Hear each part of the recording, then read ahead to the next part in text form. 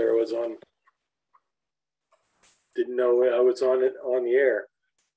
Good evening, everybody. Welcome to the HAGS meeting for November, and appreciate your attendance. Again, as Mike mentioned and put in the notice, if you want PDHs, put it in the chat log to everyone. So we'll get, I don't have any other notifications or notices or anything, so we'll get right to the talk here by Gary Fleeger.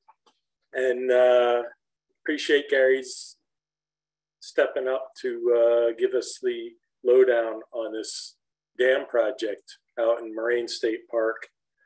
If you've read some of the background, you wonder how the heck they would have even desired to try and build a dam in that geology. Anyway, Gary's going to tell us. Gary went to Bucknell University, got his undergrad there, got his graduate level at University of Illinois.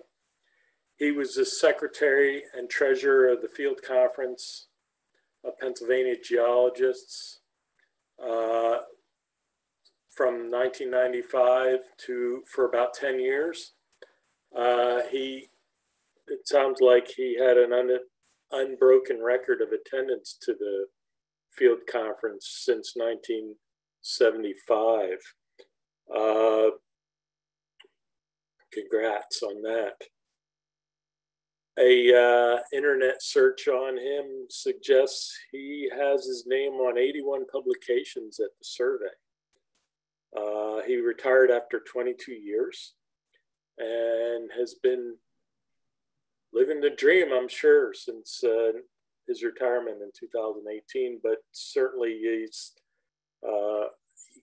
using that time to continue to review and explore the Moraine State Park and help the people out there on various projects, including water supply and historic information. And as you read in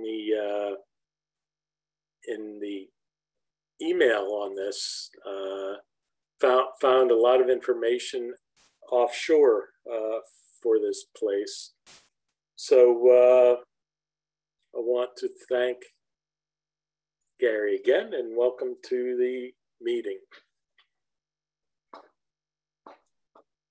All right, thanks, Kent. Welcome everybody on what day is this? Veterans Day. And I will try to see if I can get my screen to share here.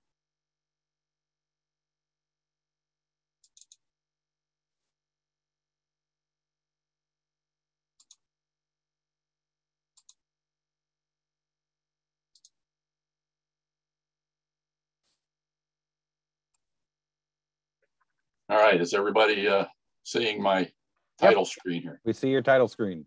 Okay, good. Well, I got to do a Google search on myself. I didn't think I had my name on that many things at the survey, but I'll have to go check that out. Yeah.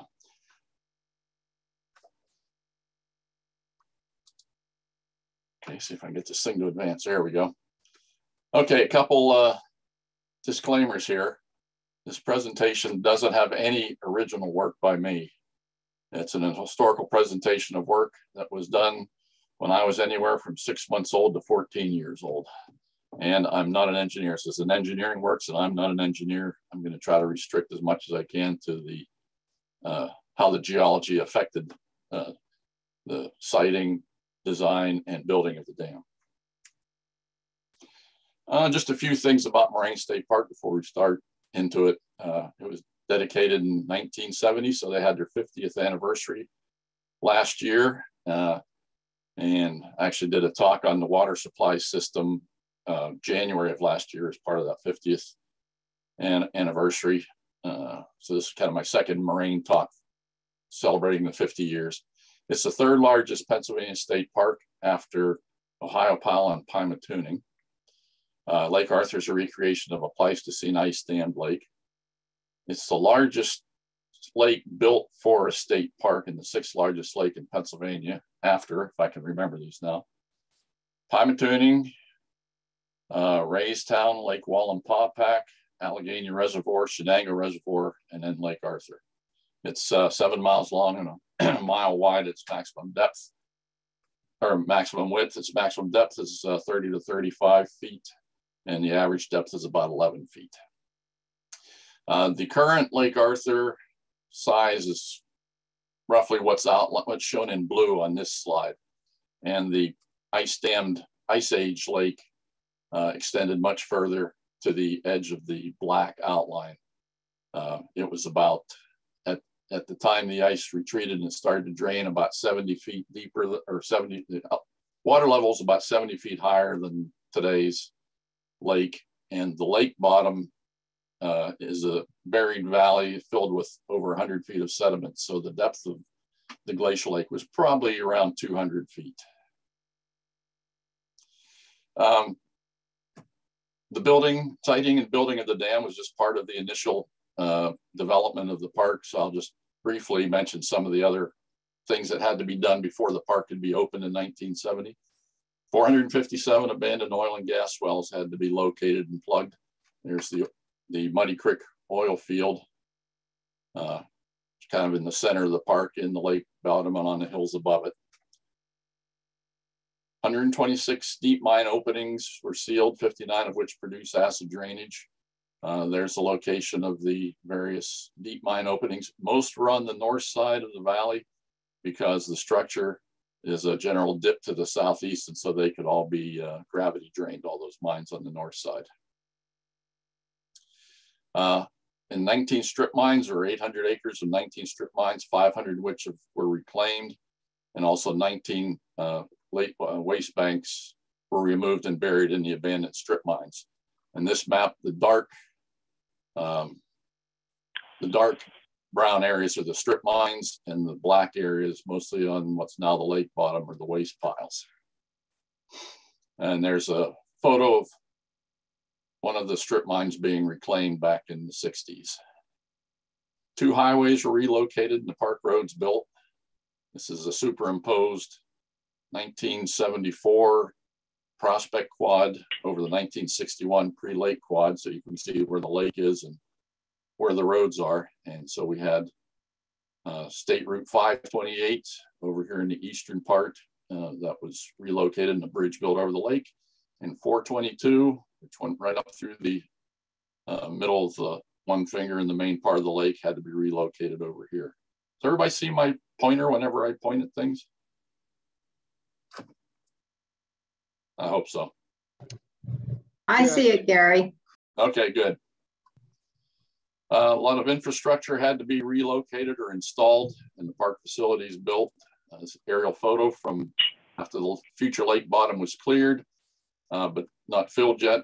Down in this area to the southwest on the south shore was the only part that was opened initially. So that area had to be built. There were beaches and roads and picnic areas and so forth. And then the marina on the north shore was the only part in the north shore initially.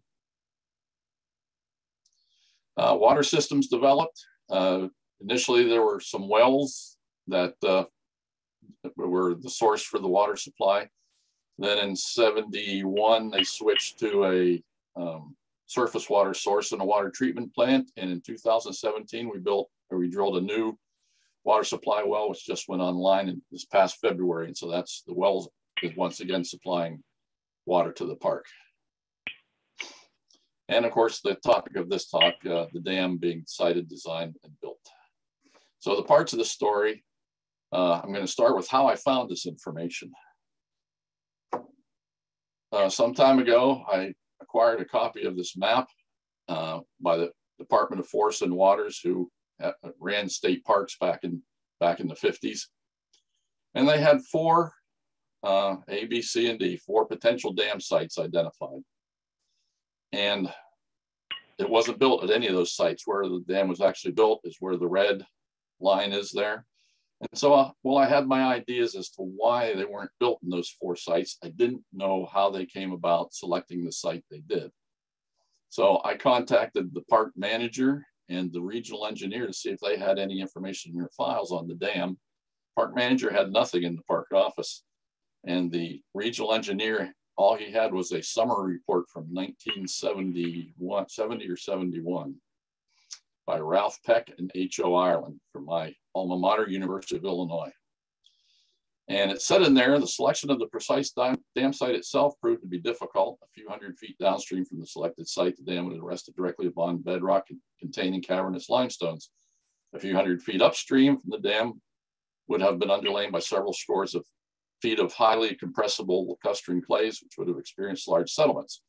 So it kind of gave a little clue about the precise location of the final dam site within hundreds of feet, but it never addressed, this summary report did not address those early sites that they were considering.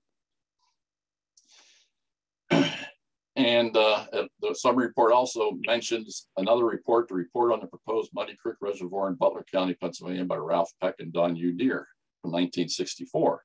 So I was going to see if I could find a copy of that report. So I did a Google search on Ralph Peck, who had passed away some number of years ago. He was an internationally known geotechnical engineer, having consulted on more than 1,000 projects around the world. Some of the projects he was involved with were the rapid transit systems in Chicago, San Francisco, and Washington, the Trans-Alaska Pipeline. And he was a colleague of Dr. Carl Terzaghi, who was the father of soil mechanics and geotechnical engineering. So he was very, very well known. So the first place I thought to look to see if he may have filed some of his papers was the University of Illinois Engineering Department. So I contacted them. They didn't have anything from the days he was there, none of his papers, nothing left. I know that George White from the Geology Department at Illinois had filed all of his papers when he retired at the University of Illinois Library. So I tried there, but no, there was nothing in the library either. So it kind of ran into a dead end with Ralph Peck. So I thought I'd Google the other author of that report, Don U. Deere, also from the University of Illinois. He was also a world-renowned geotechnical engineer. He was involved with the World Trade Center tunnel, the tunnel underneath the English Channel, Cheyenne Mountain NORAD site, and he developed the rock quality designation index used today by engineers, geotechnical engineers. And he received the Outstanding Contribution to Rock Mechanics Award from the American Rock Mechanics Association in 2012. So I thought I'll contact the American Rock Mechanics Association, see if they have any contact information for him. So I did, and they sent me an address. So I sent off a letter asking him about the Moraine State Park files. And a few weeks later, I got a letter back from his daughter who said that the address I was given was her address, but she took the letter to her dad, who was in assisted, he and his wife were in assisted living. And she asked him about it. And he said when he moved into assisted living some years earlier, he disposed of all of his files. So he didn't have anything either. So I thought, well, I'm out of luck. But then he said that Ralph Peck had a close working relationship with the Norwegians, and he thought that there might have been some papers of his filed at the Norwegian Geotechnical Institute. So I contacted the Norwegian Geotechnical Institute and asked them if they had a copy of that report. And the next day I had a copy of that report on my computer, emailed to me. It was part of a complete file on the Moraine State Park project. And so I asked them to send me all of the information they had. So they sent me all of their information on that project, which besides the reports included extensive correspondence between Dr. Peck, Bureau of State Parks, Michael Baker Jr. engineers, and other agencies in the state. So that's where I finally got all this information and why I had to contact Oslo, Norway to find out all this information. Now the park has copies of all of this so that they have it for their files again. So now, before I get into the dam itself, we'll talk a little bit about the general geology of Moraine State Park. Here's a structure contour map on the top of the Vanport Limestone. Those other marks are potential dam sites, which we'll get into a little bit later. But in general, the park is on the southeast limb of the Homewood Anticline. So you have a general southeast dip to the rocks.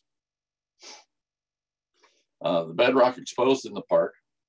The hilltops are generally the Glenshaw Formation. The valley slopes and bottom to the east. The bottom beneath all the lacustrine sediments is the Allegheny Formation.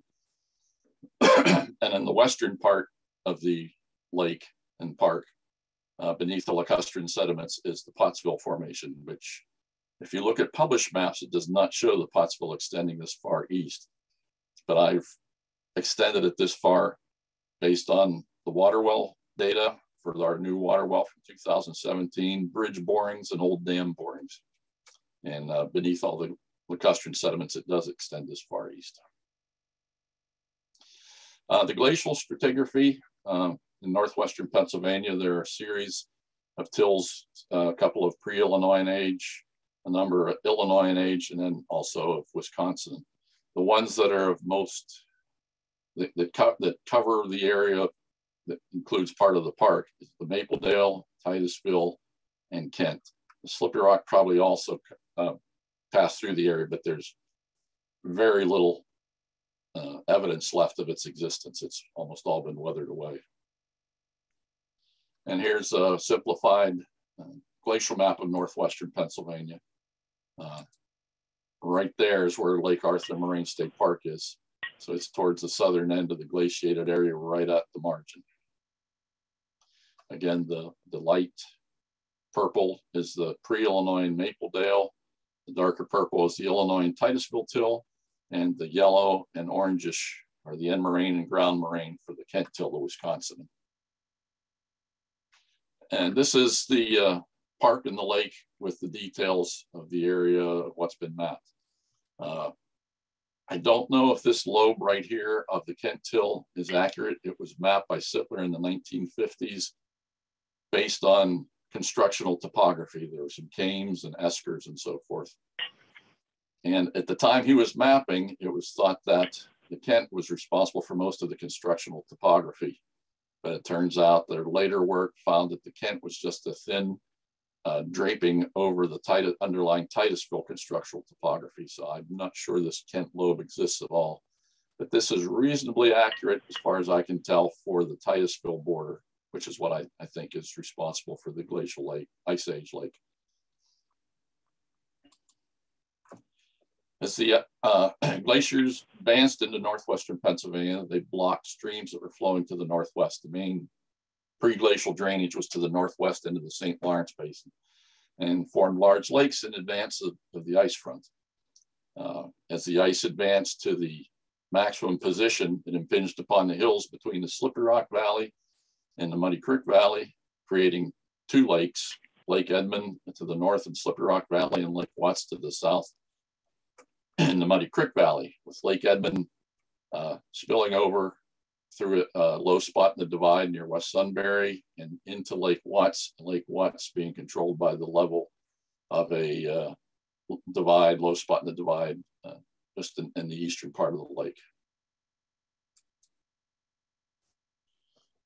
While the ice was at its maximum, it was about, the margin was right about along I-79, which is, this is I-79 here and 422 here. And it built a delta into the glacial lake, which is outlined here in yellow, approximately.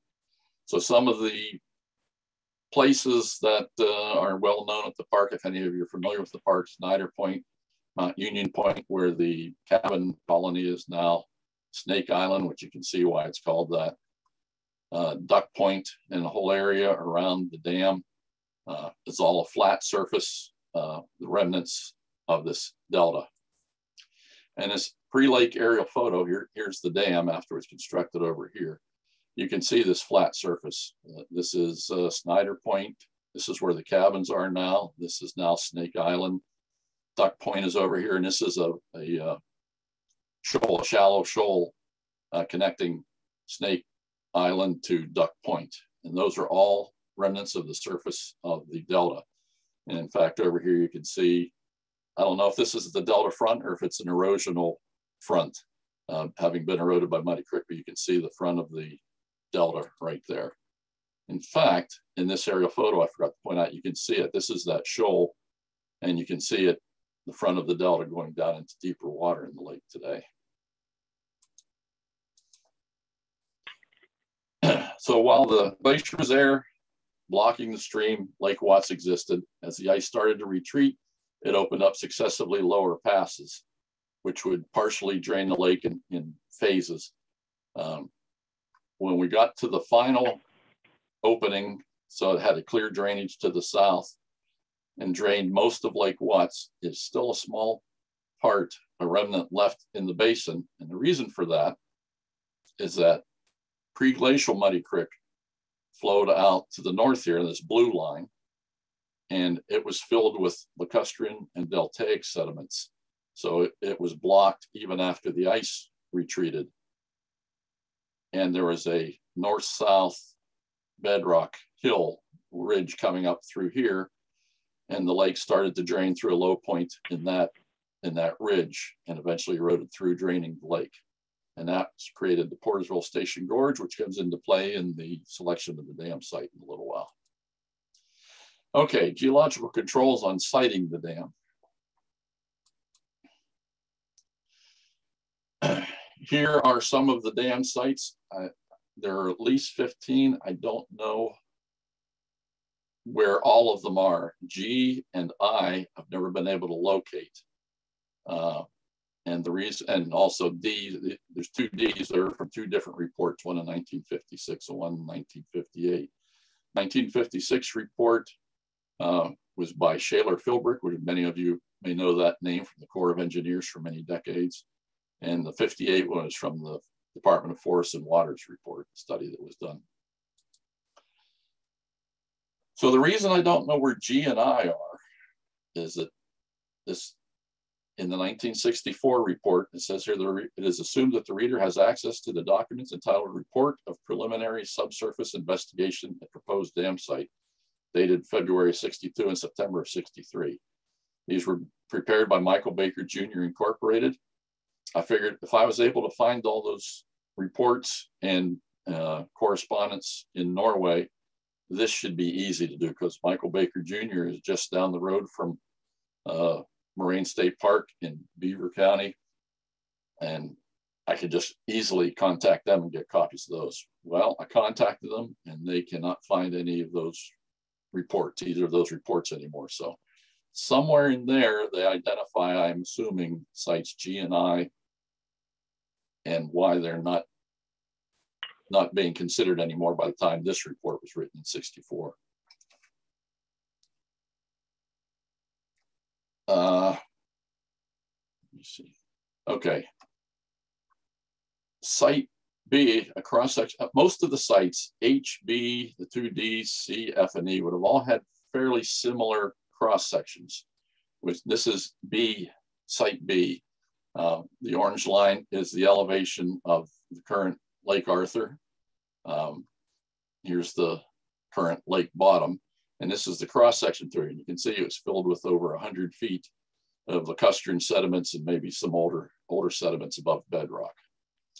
The lacustrine clay and these post-glacial alluvial sediments would not have made a very stable foundation for a dam. So they really didn't want to have to use one of those sites. There's a photo of some of the lacustrine sediments. This was taken from a slumped road cut, which is why they're all distorted like that. But you can see the fine grained clays and the slightly coarser silts. These are probably in annual vars originally. Now the dam sites can be separated into two groups, from B and on east, and then this group up in the northwest here. And the difference, the reason it's separated into two groups is US 422. US 422 had opened in 1950. And by 1956, they were looking to build a dam that would flood it and require them to relocated. So they weren't sure if they were going to be able to convince the Department of Highways, as it was at that time, pre-PennDOT agency, to relocate a major highway that was that new. But as it turned out, old 422 was 3 lanes with passing in both directions. And that passed through this very swampy, flat lake bottom, which had a lot of trouble with fog, which was not very good for passing in the center lane from both directions. So they were able to convince the Department of Highways that it would be in their best interest to relocate the highway. So once they did that, they were able to eliminate all of these dam sites from consideration and look at these ones in the northwestern part of what's now the lake, the park. So we had A, J, H, and H prime, and J, K, L, and M. The actual dam site is site M with L and M, or K and L in between J and M. So that's why they're not all shown on here, just too many. But then they considered H and realized that the subsurface geology was similar there to what it was at B, and it would be an unstable foundation, which they could have accounted for, but it would have been a lot more difficult, a lot more expensive, much larger dam. So they decided instead of H, they would consider H prime, which would partly cross over the deltaic sediments, which were more stable, and only a small section over the lacustrine, directly on the lacustrine sediments. And here's that same photo again, aerial photo, where H would have been over here beyond the end of the delta, H prime crossed the delta, and then this little piece across lacustrine sediments here. And there's just a photo from the excavation for the sewage plant a few years ago, showing what the deltaic sediments are like. They're much sandier and much more stable than the lacustrine sediments. So we now can divide the remaining dam sites to what was actually J here and A versus H prime. And the difference between that is that H prime would not have flooded this area in the northwestern corner of the lake. And the reason that was a problem, if you look at the structure contours here on the top of the Vanport Limestone, you'll see that there's 1,200 feet at the northern tip of the lake here, and there's a 1,200-foot structure contour at the top of the Vanport. They were concerned that if they build it at A or M, that the lake would have too much leakage through the cavernous Vanport limestone. It's a very cavernous limestone. In fact, the largest cave in the state, the longest, cave in the state, is several miles to the northwest here at Harlansburg Cave. So, and you can see where Lake Arthur is today. This is a cross section I did for the water well we put in 2017. The Vanport limestone is right at the level of Lake Arthur at this northwestern corner of the lake. And in fact, there's a photograph of the shoreline of the lake in that northwestern corner. And you can see the dissolution along the fractures and the bedding plains is quite extensive. So what they did is they decided to map the Vanport in detail, as much detail as they could on the bottom of the Vanport, because they wanted to see if the Vanport rose enough towards the anticlinal axis to get completely above the lake. I'm assuming this was a Mylar overlay of topo maps because there is no scale, there's no north arrow, there's only one geographic location identified, and that's West Liberty up here. And so I'm assuming, based on all of that, that this is the corner of the 4 7.5-minute quads that this would cover. But based on West Liberty being there and the elevation at the lake, I'm interpreting that the lake would be right here, and that indeed the Vanport to the west does exceed the 1,190-foot elevation of the lake all the way along here, so that the water would not leak out through caverns in the Vanport limestone. So they decided they were able to flood that northwestern corner, and they eliminated H prime. So now they have A and J left, and A was always the favored site from the beginning. And the reason for that is it was a narrow gorge, so it was a much shorter dam, and it was founded on bedrock. So it would be a much more stable foundation. And if you recall from this photo, the reason it's narrow and founded on bedrock is it's in this post-glacial diversion gorge. It was eroded through here. So here's the cross section when they did exploratory work for site A, and you can see it's on bedrock, but some of the bedrock in the abutments of the future dam, the red is the level of Lake Arthur today, 1190, is again on the Vanport limestone, which is cavernous. And so it was a concern that there would be too much leakage through the limestone around the dam, through this north-south ridge and out the other side, and they might have a hard time maintaining the level in the dam. So they eliminated site A, and they chose site J. So at that point, they started a phase 1 detailed exploratory drilling for site J, and based on that, they decided to move it 50 feet further downstream, which was site K. And then they started phase 2 exploratory borings for site K, which is site J is out about here.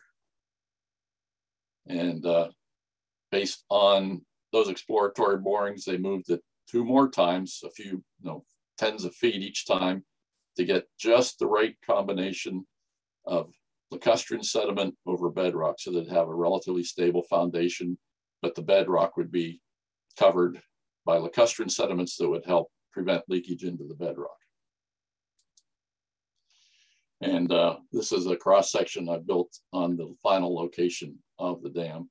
So you have the deltaic sediments across the top with lacustrine sediments at the bottom, and towards the south end, it does get into bedrock.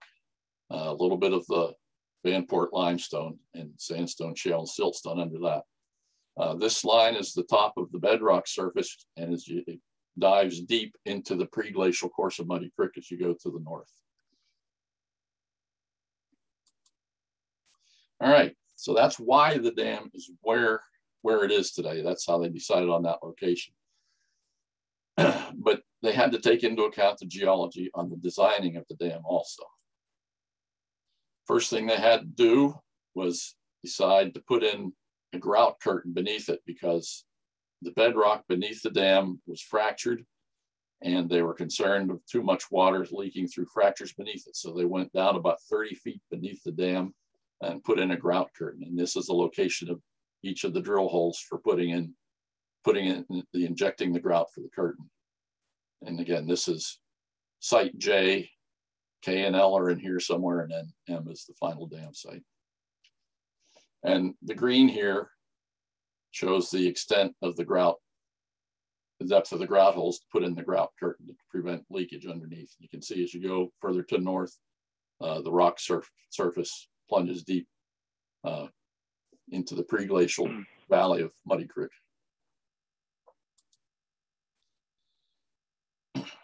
The grout curtain would cover this much of the dam, it's outlined in green. And then they were going to excavate, actually, yes, they excavated to this line through whatever material was above it. In places where the bedrock was shallow, they excavated from the original land surface down to bedrock. And then they put a core trench down through the center, which would be filled with an impervious material. And that core trench, the cutoff trench, is outlined in red. The area would be covered with that. The part in between is down to bedrock, and the part beyond that is where you're getting deep into the valley of Muddy Creek.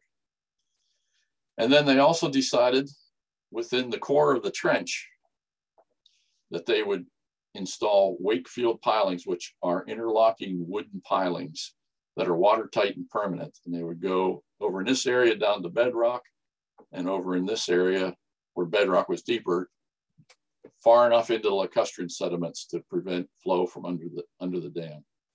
And then they installed a series of 24 nested piezometers, which are noted in blue here, where they would monitor for water flow through the dam in case there was any piping, and mostly under the dam to measure the upload pressures, upload pressures under the dam, so to prevent uplift of the dam.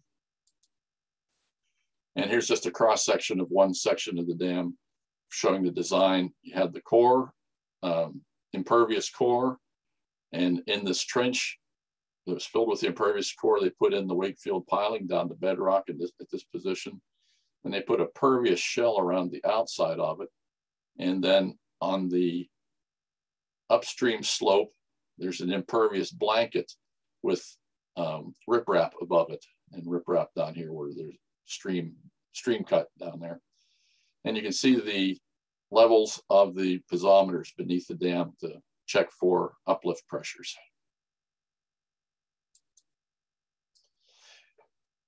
One of the things that Ralph Peck mentioned several times in his correspondence is the design of the dam isn't complete until the construction of the dam is complete, because as they start excavating and building the dam, they're going to encounter conditions that hadn't been predicted based on the drilling program. So that would require a change in the design of the dam, and there were a couple of those. The dam, Michael Baker Jr., as I said before, is the engineer. John Rowland is a general contractor, and full graph electric contractor. The groundbreaking for the dam was December 2nd, 1965. A.J. Caruso was the secretary of the, can't think of what it is now, General Works or something like that. Henry Harrell, Department of Highways. Charles F. Lewis was the president of the Western Pennsylvania Conservancy, who was very instrumental in the development of this park. Maurice Goddard was the secretary of the Department of Forests and Waters. Michael Baker Jr., the president of the engineering company, and Bill Rowland, the president of the primary construction contractor. So the first thing they did was drill for the grout curtain. You can see the stakes here that identified the location of the future dam, and they had to put in holes for the grout curtain. They rerouted Muddy Creek around where the spillway was going to be. This is the north wing wall of the spillway, and this is the south wing wall over here. And they excavated to bedrock in the center here so that the concrete spillway would actually be set on bedrock, on a bedrock foundation. And when they got there, they had to modify it somewhat because they found the bedrock at the surface was somewhat, the top of the bedrock surface was somewhat weathered and wasn't a good foundation. So they excavate deeper and modify the design of the spillway to go a little bit deeper. And then they backfilled it up to about this level, which you can see in this photo down here. They're working on putting in the backfill. Here's the core trench with the Wakefield piling being driven into it. But there was a problem with the installation of the Wakefield piling because of the geology underneath. The piling was being driven into lacustrine sediments, and those lacustrine sediments would dewater very slowly. So they would drive a piling in, and the increased pore pressure in the sediment would just push it right back up again. It would rebound. So first they tried a change in construction method where instead of driving one piling in the whole way, they would go and drive each one in just a small amount. And when I got to the end, they would go back to the beginning and drive it in a little bit further. And I think that helped a little bit from what I've read, but it still did not stop the rebound because the increased pore pressure from driving the piling in just couldn't be released fast enough through the lacustrine sediments. So they eliminated some of the Wakefield piling, but not too much. And then what they did instead is they extended this impervious blanket that just went as far as the riprap, the rest of the way down the face of the slope, the upstream slope of the dam. And here's a photo of the dam with the impervious blanket extending down below the riprap on top. All this was caused because they couldn't get the lacustrine sediments to dewater fast enough. This is a piezometer trench. All those 24 nested piezometers had a line. You can see the hydraulic lines here running and went into a subsurface within the dam room that had all the gauges for all of the piezometers. And at this piezometer well, this is it's showing right here. And that's the view looking down. You can see all the lines from the 24 piezometers coming in to there, and the electric line coming down. And then they had the gauges for each of the piezometers here, the lines coming in from the view we just saw a minute ago, and into the gauges. And they could keep track of the pressures and all of the piezometers all in the one location in this piezometer well. Now they haven't used the piezometers. Once the lake was filled and there were no leakage or uplift pressure issues, I think a year or so after the lake was filled, they stopped monitoring the piezometers, but they're all still there. Don't know if they work anymore or not. So here are a few construction sites. This is the north wing wall and the south wing wall early in the construction of the dam. That was going to become the piezometer well right there. And this is a trash rack that prevents debris from getting into the sluice passage there. Now you'll notice in this one, they're building up the face of the spillway, but there's a section that they hadn't put in here. Here the spillway is mostly done. They still have not filled in that one section of the spillway. And here's when the rest of the dam is completed, because the embankment is finished. They've put in the control house at the top, and this section is still missing, and there's a reason for that. 420, while the dam was being built, 422 relocation was being built, but until that completion, that relocation was done, and old 422 is abandoned, they couldn't complete the dam. Because if that dam had been completed, and the only pathway for Muddy Creek to flow through it would be through the sluice gate. And if they ever had a flood that exceeded the capacity of that sluice gate, it would start backing up behind the dam and flood 422, old 422, while it was still being used. And indeed, that's exactly what happened in late January, early February 1968. And you can see the water is backing up behind the dam and pouring through, and that's why they couldn't finish the dam until after 422 was open. So once 422 is open, then they could work on completing that last segment of the spillway, and the whole dam would be complete. And there's a photo of the completed dam there. May 15th, 1969, they closed the gates of the dam and started to fill the lake for the first time. And here's the dam while it's filling, fairly early in the stages. It's been in the summer of '69. This area, this light area behind the dam here, was a small limestone quarry. And when they excavated for the dam, that's where they placed all of the fill, was filled in the quarry.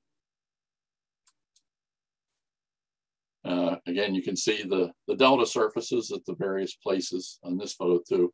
But what I wanted to point out here were a couple of places. The impervious core for the dam was stripped from the surface of this hill right here. You can see where it was stripped off here. And the pervious shell was taken from a sand and gravel quarry over here right at the glacial border. Again, there's the area that was stripped for the impervious core and for the pervious shell. And here's the lake as it's filling with old 422 going across. This is obviously very early because it hasn't flooded old 422 yet, and new 422.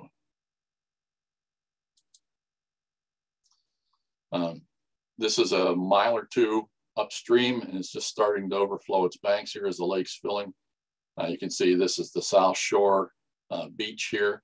A couple of places I mentioned about the 500 of 900 acres of strip mines had been reclaimed. Well, two places that were not reclaimed right here. This is an old strip mine that today has a trail, the Sunken Garden Trail. It runs between the waste piles and the high wall, the old high wall. And I don't think many people that hike back there realize it's an abandoned strip mine, unreclaimed abandoned strip mine. And this main day use area road going around the hill here, looks like there's a road cut right along it. That is also an abandoned strip mine high wall that was left in place. That's a photo of it right there. I think they should have a informational sign there just talking about it, but maybe I'll talk them into it someday. So as the water rose up over old 422, you can see where it comes out of the water there, and there's new 422 bridge on the left edge of the photo over here. The people love to come out. I remember doing this myself. People would drive out in 422 as far as it could go. They'd play in the water on the whole highway. There's where the highway came out of the water over there in the left edge. And they would even launch boats and started boating long before the lake was filled. They would just go out 422. This one is a little bit later after that section of 422 has been flooded, but the lake's still filling. And on April 3rd, 1970, water flowed over the top of the spillway for the first time. Here's a graph of the filling of the lake. This line going from lower right to upper left shows the area covered as the lake was filling. This one shows the volume of the lake as the lake was filling. Now you can see if you come up here, this change in slope here indicates that the lake started filling faster at about looks like around August, September, October of 1969. And if you look, it took 10.5 months for this lake to fill. The first half took 8 months to fill, and the last half in 2.5 months. So, and this change in slope indicates that through time, it started filling faster. Now, I always assumed that meant we had a very wet year that year, or at least the wet winter and spring. But if you look at the graph of cumulative precipitation from May 15th to April 3rd, you'll see that it's this green line here is that year's cumulative precipitation. It was actually below average year. And that seems strange because they expected it to take 18 months to fill, and it only took 10.5 months, and it was a below average year in precipitation. So I'm not sure. The only thing I can figure is that perhaps there was a snowpack that melted late in the year, and that increased it because the lake actually rose its last 6 5/8 inches in the last 24 hours before it filled. So that's the story of why the dam is where it is and how the geology affected its siting, design, and construction. Does anybody have any questions?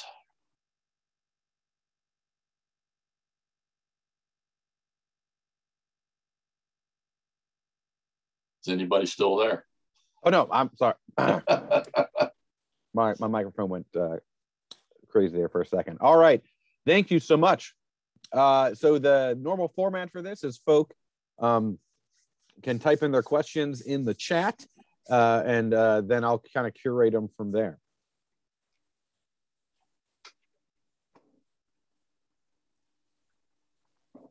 Although it is also possible if you there is a raise your hand function, and I can call on you.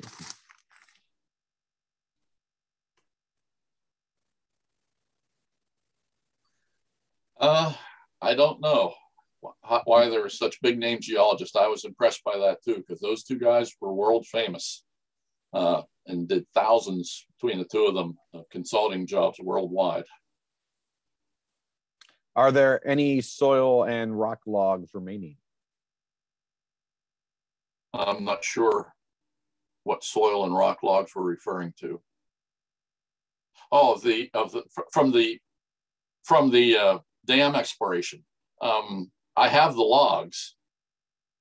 The cores were stored in an old barn on the site for a number of years afterwards, and I have some correspondence where the park manager asked if he had permission to dispose of them back in the early 70s, which he did.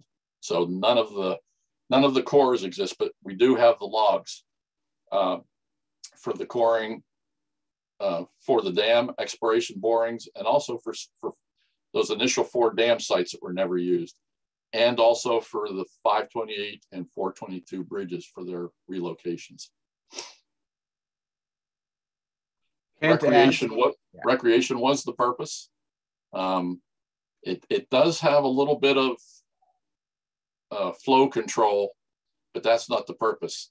If you look at this, at the gauge of the USGS stream gauge on Slippery Rock Creek at Wurtemberg, which is below the confluence with Muddy Creek, there were 13 years where the flow of Slippery Rock Creek exceeded 10,000 CFS between 1912 and 1969, and only one time since 1969. That was during Hurricane Ivan, maybe, I can't remember for sure, back around 2004.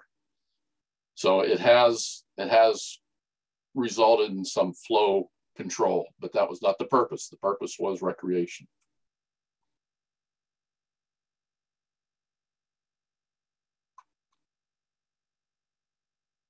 No, I don't take any credit for it, Cliff. I didn't do the work. I just went and found it. Kent asked, did the construction photos come from the record you got from Norway? No, the construction photos actually are in the park office. They have about 3,000 historical photos, which a year or two ago, I borrowed from them and scanned them all for them because they were all slides. And so they weren't doing anybody much good stored in 3-ring binders in the park office that nobody even knew about. So I scanned them all, and that's where those construction photos came from. Did they have to excavate in front of the dam? They did not excavate in front of the dam, except where the intake channel is for the sluiceway is not exactly where Muddy Creek originally flowed. So there was excavation there approaching the dam.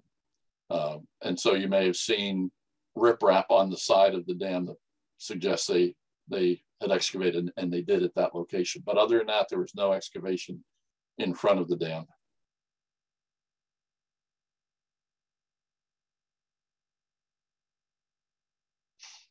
Thank you. It's easy to research what everybody else has already done. The general quality, well, when there are no real impacts from mine drainage today. When the lake was first built, they were concerned that there would be, and that's why they attempted to supply the water supply from the park for the park would be from wells. But the water, if you saw my talk a year ago, 2 years ago, this coming January on the water systems, the wells often had very poor quality and often low quantity also. And so they used them for a while, but they were bringing in the National Boy Scout Jamboree at Moraine State Park in 73 and 77.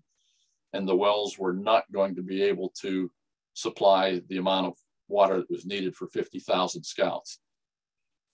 So they built a surface treatment plant, and they determined that the quality of the raw water from the lake was adequate, that they could build a surface treatment plant. And that's what they've used since 1972 until this year. And the reason they replaced it this year is because simply the life of the surface treatment plant was at the end of its life, and they were either going to have to find another source or build a new surface treatment plant. So instead of spending $1 million for a treatment plant, the park manager asked me if I could suggest the location for a well, which I did, and it was very successful. And it saved them $1 million, which they then applied to rehabilitating the entire water distribution system through the park. So the water quality of the lake is actually good.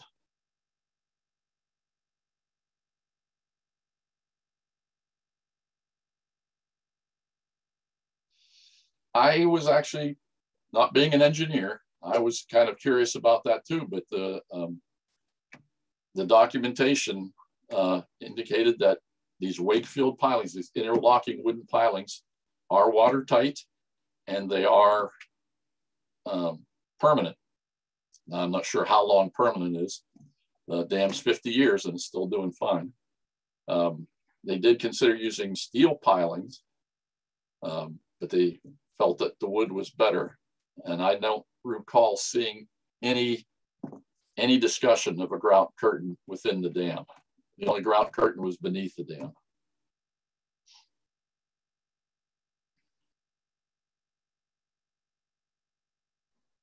That was one of the best researched talks we've I think ever had or that I've seen. So thank you again for that. You're very welcome. I've enjoyed doing it.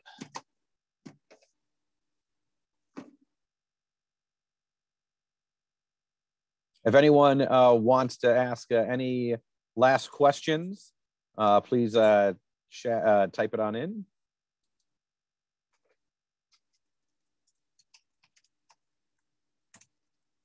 If anybody thinks of any questions they want to ask me later, there's my email. Wonderful. Send me a question by email. Well, thank you so much. I'm going to give it to Kent to close us out here.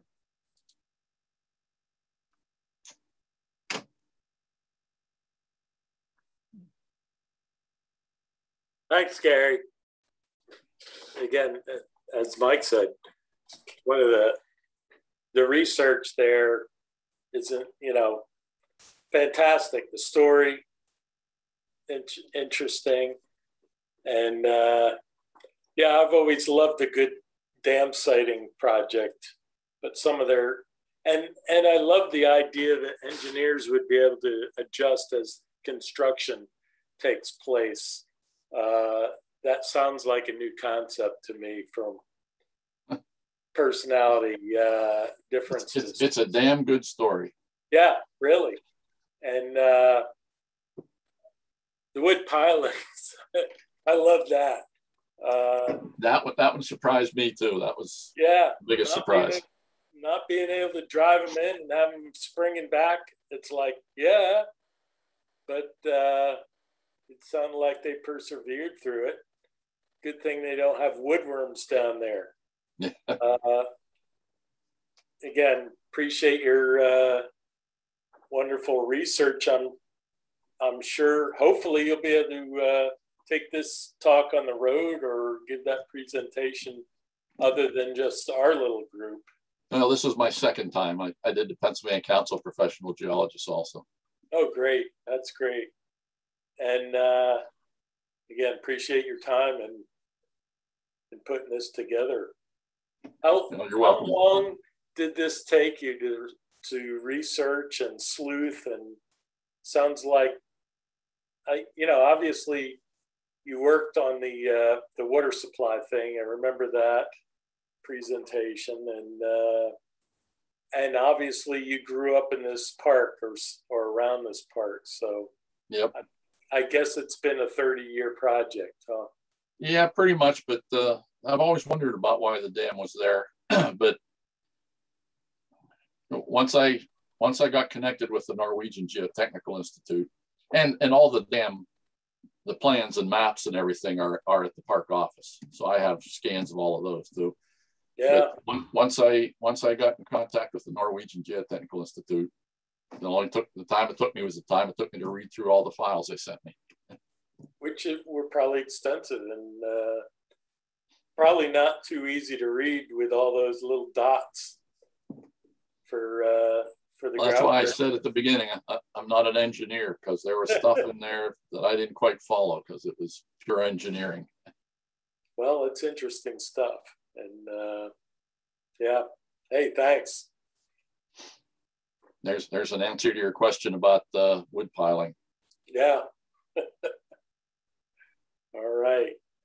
All right. Thank you. Thank you. And all have a good night. And we'll see you next month. And I guess it's now time for me next month is my turn to put together something for you. And hopefully I can get close to what Gary put together here. Okay. Oh, there's one more question just came through. Hold on. All right. Are there any operating piezometer recording water level on the downstream side? Yeah, there were some on the downstream side of the dam. They were beneath. Most were within or below, and some were downstream. So yeah, they had a series of piezometers all over the place to check that. And the park manager actually next Friday, the park manager is taking me into the piezometer well. Asked if I could go look in the piezometer well to see. I don't know what kind of condition it's in down there anymore, because they haven't used it for 50 years. And also into the control building where they control the gates of the dam. So that's my tour for next Friday. That was one of my questions which you answered, which was, does anybody check these anymore? No. No, I asked the park manager and he said no. Yeah. And on that summary report by Ralph Peck and HO Ireland that I initially found, they indicated that everything was performing satisfactorily with the piezometers. And so they suggested one more time the next spring during the maximum wet period, and then again a month after that. And then as I said, after that, you can discontinue the piezometer monitoring. So I assume that's the last time it was done in 1971. Wow. Not even during a real heavy flow or anything, huh? Yeah, I'll have to ask the regional engineer to see if they ever look at them again. But maybe I'll find out next Friday. It probably had a 50-year design life, so it should be up on the board for review and rehab if necessary. Well, they're hoping to be able to get some work done on it in the next few years, but it's inspected every year by the dam engineers, and it's performing just fine as of yet. Yeah. So. Well, I'm aware that, of course, in the 50s and 60s, the Corps of Engineers and everybody else had a big thing for flood control dams, and they built a bunch of them. And then they revised the regulations, which made many of those dams out of code and non-compliant, which now, when they're all at their 50-year design life, are on the list for either breaching or reconstruction. And so it's kind of okay, that's yeah. Why'd they revise the code after they built all the dams? But that's no, they probably learn from them. Yeah. Well, I think the one I'm familiar with is they didn't really regard the seismic risk in Pennsylvania the same as they do now. Right. So that's the reason, and it has an impact on some dams. So, all right. Well, thanks again. Thank you. See you next month. All right. Thank you, everyone. I'm going to end the meeting right now.